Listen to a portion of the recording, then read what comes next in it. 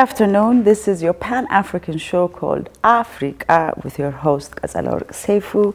And today we have a great guest for you. First of all, we say welcome to our studio. Thank you for having me. Please tell us a little bit about yourself. Well, my name is Trevor Phillip, and I'm originally from the Twin Island state of Antigua and Barbuda. Okay. That's in the Caribbean. Okay. Not far from Jamaica. So once again, we say welcome. Thank you. So can you please tell us a little bit about yourself, who you are, your, how should I say, high school, because I found a few interesting points during your high school years. So I want you to touch a little bit of that, and just so we know who and how you got your name, Kulai. Originally from Antigua and Barbuda, Twin Island state, I grew up in an area, a village called Barnes Hill, which is in the St. George's Parish. Okay. And my schooling was culminated around at the age of 17, and I graduated from the high school that I was attending. But during that time at high school, we had a fun day, a sports day, and that was my first time attempting to broadcast. So I was a broadcaster for the event, what was happening on the sports at the time. So you had quite an interesting high school life. Somewhat, to an extent. Before I graduated from high school around the age of 17, I remember there was one particular event. It was a sporting event taking place at the school. So I organized to have a microphone and a small PA that I could give live commentary or live announcements about different houses and the position that they were changing at the time, depending on the winning scores, etc. So that was my first experience as a live host for an event. Beautiful. Pretty much after that, 17 years old, I emigrated to Canada. My mom, she arranged for me to come to Canada and even to continue my studies there. Because at the time, had I stayed any longer in the Caribbean, then it means that I would be what they call an independent person rather than a dependent child. So I had to relocate from Antigua to Montreal, Quebec, Canada. You went from being an island boy, correct? Yes. To go to Canada, and Canada it snows. That was an experience, but it I was want to my know the first transition. time. Yeah. How did you feel? How did it make you feel as a young African man? And also, was the transition easier than you think, or was it a little bit hard? Well, reminiscing upon that time, it was more or less difficult. For one, it was my first time traveling abroad from the small island of 108 square miles, about 100,000 people. Wow. To a big major metropolitan city. And schooling, I was going through my schooling. By the way, I must say I was studying to be an anesthesiologist once I arrived there. I didn't really complete my subjects. I did not graduate, so I did not become a doctor. But I eventually became a doctor of sound. We'll get into that later on. Yes. If I can interject at this time, my first two children, my first son, who kind of came into my life and kind of changed my educational situation, because now I have a responsibility of a child. That first son and my first daughter, they're both now doctors in Canada. Firstborn, an MD, medical doctor, and the second one, child, is a daughter. She's a dentist. So I guess that genes that is still spreading. However, my time in Canada was quite an experience. And I was totally experiencing a whole new lifestyle, a whole new concept for the first time.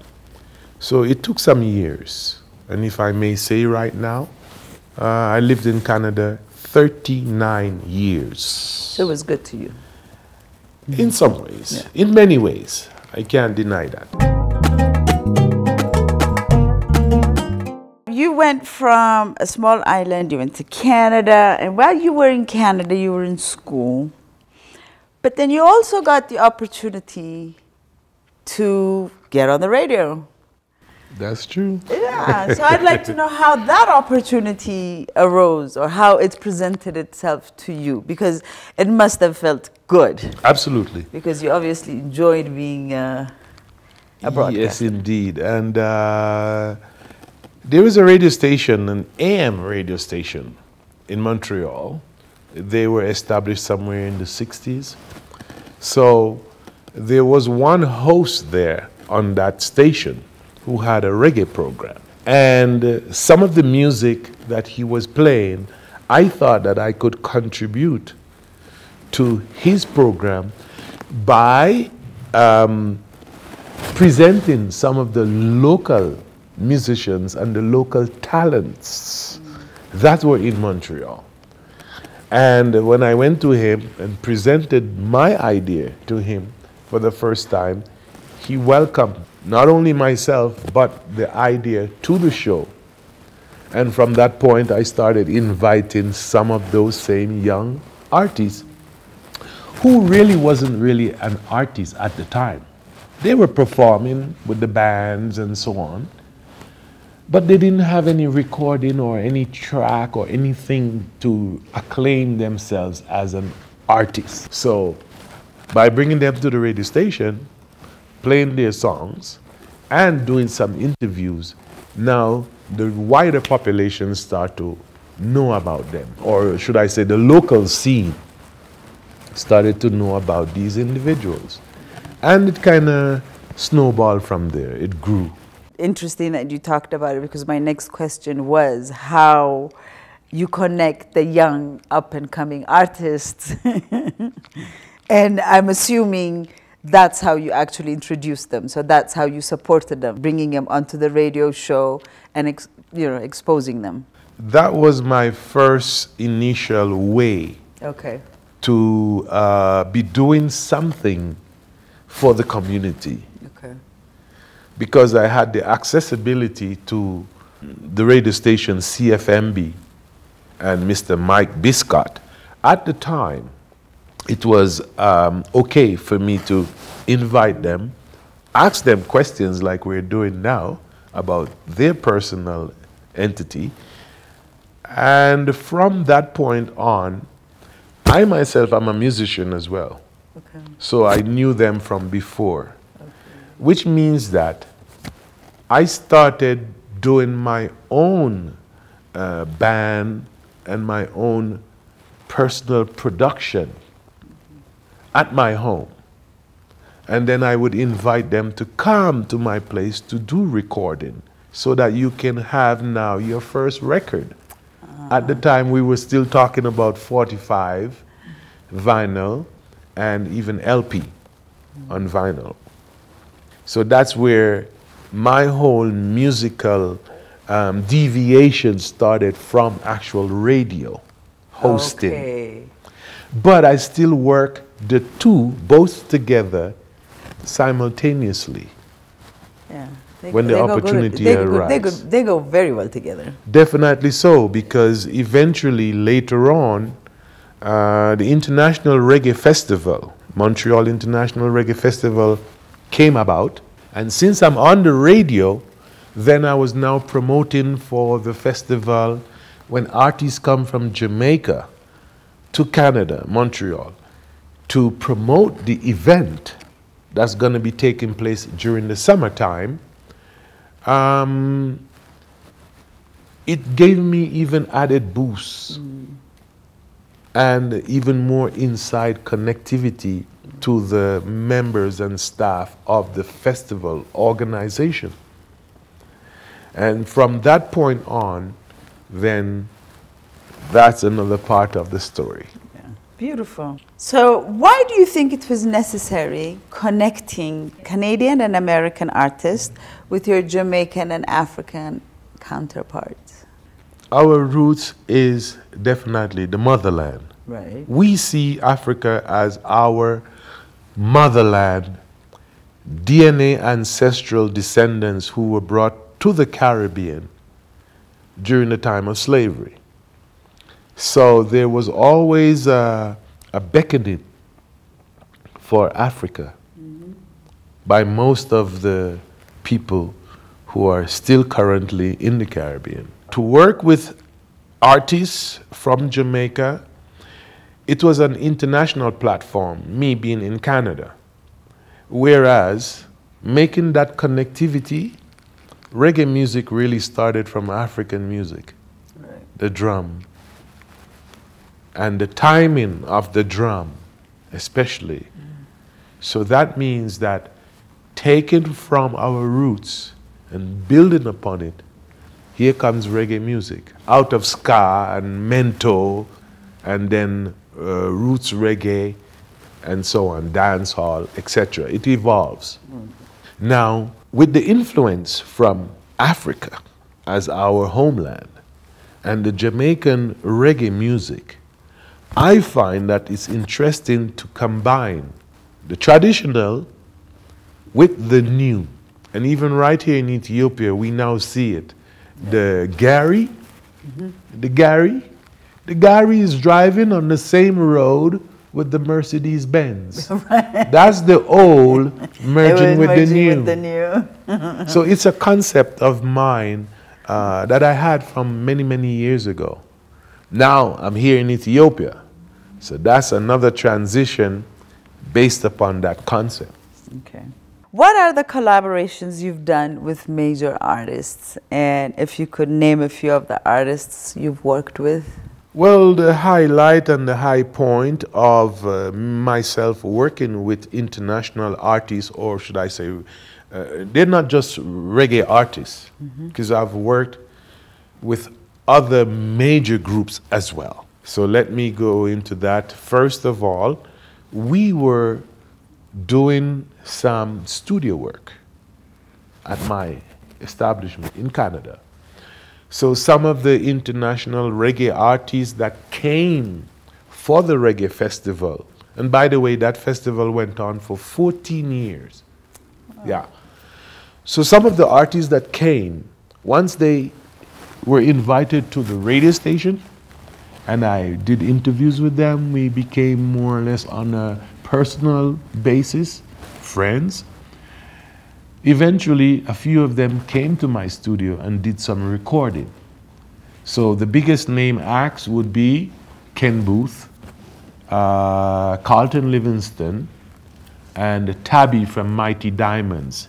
He's now deceased. May God, his soul rest in peace, Tabby Diamond. And those were the main three artists that I actually worked with in recording in the studio. Apart from that, because of the festival, Maxi Priest, Sean Paul, Sanchez, Luciano, Capleton, the Barris Hammond, all the majors, and mainly because of me being a sound engineer and technician. You're their best friend. Just about. Exactly. I mean, we make it good sound good, or we make it sound really bad. Exactly. Feedbacks and stuff. You also worked with young artists. What sets of skills do you bring? Can they get that in school? Where? The set of skills that you give the young artists? In Canada. We're still in Canada. Yeah, we're still in Canada, because that's where you've worked more. As a mentor, I coach them into voice, into proper presentation and delivery of their vocals. I'm not a voice trainer, but I can give some ideas or insight as to how they can project their voice to receive the most impact from the listening audience. Apart from that, as a sound engineer, I also teach how to utilize new technology. Analog technology is the old school.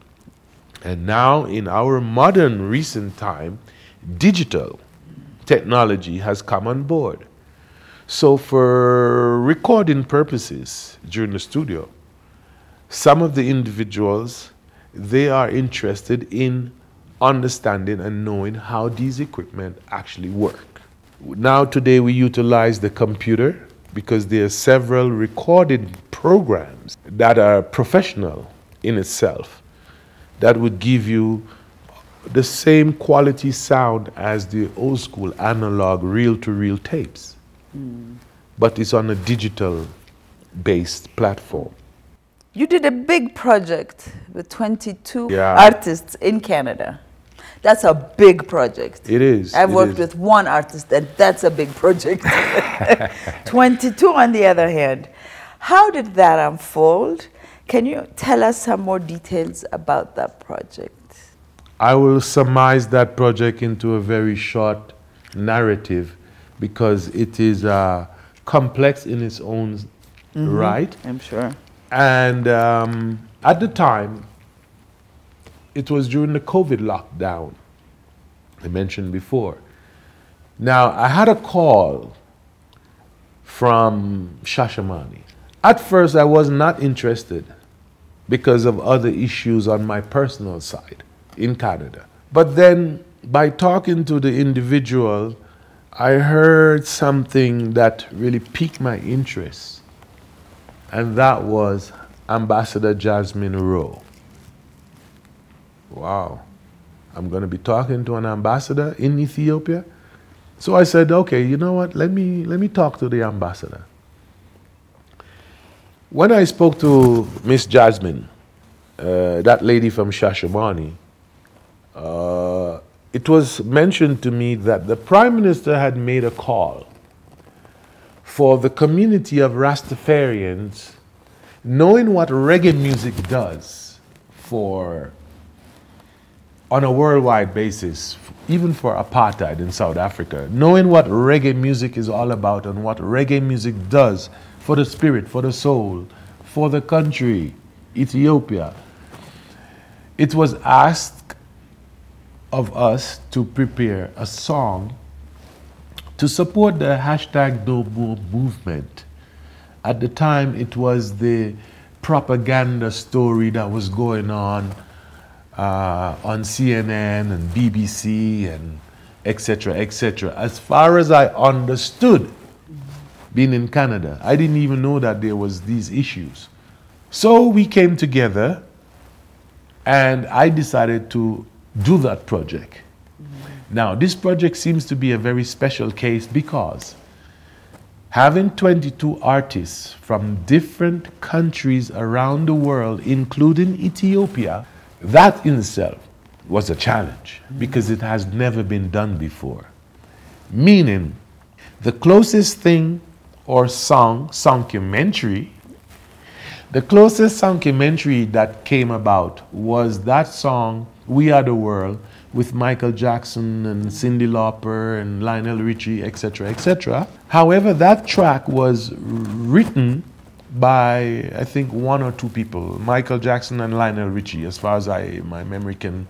In our case, for this project, each of the artists on that particular songcumentary are the original script writers or lyrical writers of their part only. So for each person, I took excerpts from their song and combined it together with editing to make this particular songcumentary for Ethiopia. The title of that track is Stand Up for Ethiopia, 22 artists. How long did it take? I want the whole process It now. It took many sleepless nights on my part for editing and the hours. And then I had to work the next following day because at the time I'm a contractor. Right. So I would go to bed probably 3, 4, sometimes 5 o'clock in the morning. Sometimes no sleep at all. Finish and then I leave, go to work, come back from work and back on the project again all night long. Wow. So it took us 3 months. It took you 3 months. And that is also because everybody is on a completely different time zone. And to coordinate and to receive the sent files. And then having to edit and work on it.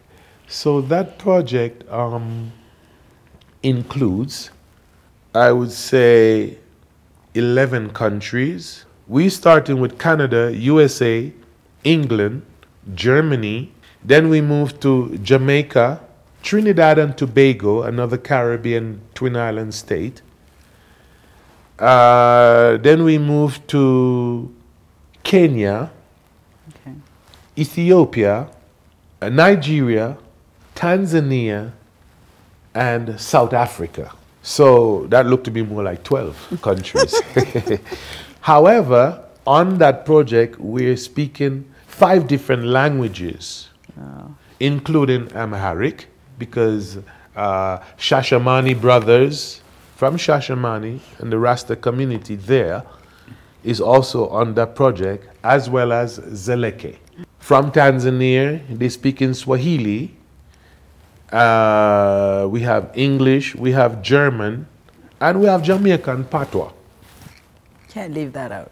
It's a language. Exactly. Jamaica have their own dictionary. Yes, ma'am. Yes, so sir, they spread do. that to the world. Yes. I would also like to introduce another premiere. Oh, brilliant. For Ethiopia as well. Okay. Because, like I said before, all of these artists on that one track, I only took some excerpts from their original song to make this documentary. They have a whole whole entire track, yes. just like La Ex Diaz. Yes. They have a whole entire track. Yes. Now, if I would also interject that each one of those artists with those track is supposed to be combined together into a compilation. Okay. A compilation also for Ethiopia, because that project is not completed as yet. There were 3 phases to that project. The Prime Minister called, asked for the support of making the song. Each person recorded their own track, which should be now combined together into a CD. And on the 3rd phase, all of those artists were supposed to come to Ethiopia for us to do one big show. The word I'm looking for was charity. We wanted to do a charity show with all of these artists singing their own track, and then at the end, we make a big splash at the end with all of them singing Stand Up for Ethiopia. When you say we were going to, you're not going to anymore? Or well, we still would like to do it because time and sponsorship to get those artists to come here to perform on an event that we would organize. You know, it takes time, organization, and seeking for sponsorship, and all of those other areas as well. Coordinating with other production producers, event organizers, if I may put this out there in the open right now. Yeah. I do intend to establish an international Ethiopian reggae festival. So, based upon my connection, my knowledge, experience with PA system and all of that, I do believe that we can have a successful event. And this year too, this year. Yes, sir.